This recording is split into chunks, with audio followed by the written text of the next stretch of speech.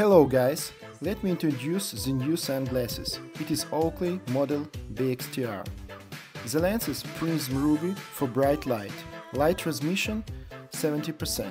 Frame color mate desert tan. BXTR pays homage to Baxter Street, a popular skate spot in Los Angeles, where style and authenticity are always on display, just like this frame. The sunglasses was developed by Oakley's team of designers who worked closely with friends of the brand in search of the next fresh take of lifestyle eyewear.